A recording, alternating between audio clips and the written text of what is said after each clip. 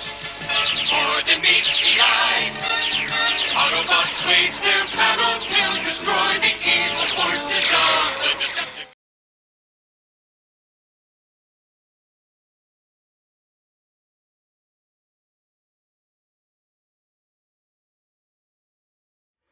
Hello everybody, this is Toys R Us. For this special collection showcase, we're going to be looking at the entire run of Decepticon Action Masters that were released in 1990 by Hasbro. So these are known as the Series 7 Decepticons, again released by Hasbro. There are other Action Masters, but they were European and different continent exclusives. So we're just going to concentrate on the main toy line here. So what I'm going to do in a second, we're going to pick up the camera, we're going to have a look at them in much more detail. I'm going to show you their partners and give you all their names. So if you're looking to collect them yourselves, you can match the right partners up with them. And as I'm lucky enough to have a couple of different types of packaging, we can have a look at the artwork and the battle scenes on the back of that. Right then, let's have a look at these. So again, now these aren't everybody's cup of tea. These really do split the Transformers fandom and community completely in half. But I do feel that they're getting slightly more popular, mainly due to the fact that I know there is some ones called Red, which are robot enhanced design, and then there's another company as well that's making them like this, so basically making the figures that don't transform. And again, it is a strange concept, and I've done a few videos on some of these already in a bit more detail, but this is just going to be a very quick overview showcase of the figures. And also it might surprise a few of you because some of the figures now have mainline releases, and they literally look nothing like these. So the first guy we've got there is of course Bonsai-tron, and his little Action Master partner is Razor Sharp. Next one who we know straight away, and it is a very strange, and I know this is the main one that sort of put people off, of course, is Devastator, and he's got Scorpulator down there with him. So you've got a Devastator that's just normal, he's tiny, he hasn't got all the little components, even though it looks like he has. So they didn't help themselves, Hasbro, when they made Devastator 1, to be fair. Moving over, we've got Croc. He's obviously had quite a few reissues down the Generations line, and he's there with Gatorade, this little guy here. As I say, that was the gimmick that these transformed. We're going to move over to Shockwave, and he's got Fist Fight. Now Shockwave is a brilliant example of problems that you can have. It took me ages to balance him. See that for limbs? Flimsy limbs is the biggest problem that can happen with these figures.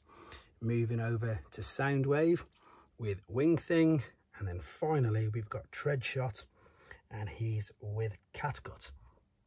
Over there, we're going to come to these little mini vehicles in a second. We're just going to have a quick look at the carded versions of them. So they're on cards, they're not in boxes. And as I say, the gimmick with these was the fact that it was the Action Master little toy, the partner, that transformed rather than the actual figure, and then it became like a super powered up weapon. Again, I've done videos on some of these individually as well if you'd like to see for yourself. So we've got the smaller vehicles. This guy here is Action Master Axa, and he's got the off-road cycle. And if you have a look on the top of his hands there, you can see, yeah, you can see they've got two holes in, and you can see that I've actually took him off the handlebars for there just to see how they attach. So the cool thing about these was, I suppose, is that all the hands are exactly the same, so you can put whoever you want onto this particular bike. All right, let's have a look at this. I should have got this out and transformed it. So if we look at the back, there's the two modes that they've got. So with the vehicles, the mini vehicles transformed, and we've got a battle scene there that I'm going to show you in a second on one of the bigger boxes because it's much better to see. The other little vehicle that we've got over here is of course Starscream, and he's got a turbo jet. Now the larger play sets, which are these huge box sets here, again I've done a video on the Megatron one.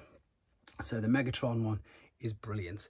That's this huge tank there that transforms into a base, and the Megatron's really good. He's nice and cartoon accurate, but again just doesn't transform.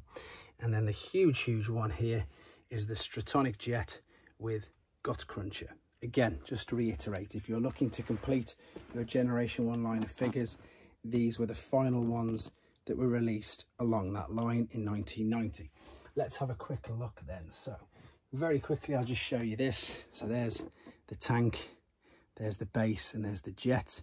But more so, I want to show you the battle scene on the back. And because this is the standard battle scene, you've obviously got the Decepticons on this side and then the Autobots. Funny enough, I'll do another video on them as well.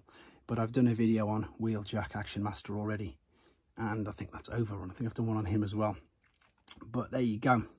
So nice quick video just to give you, I suppose, the information on who comes with who if you're looking to match and marry up all of your Action Masters with their partners.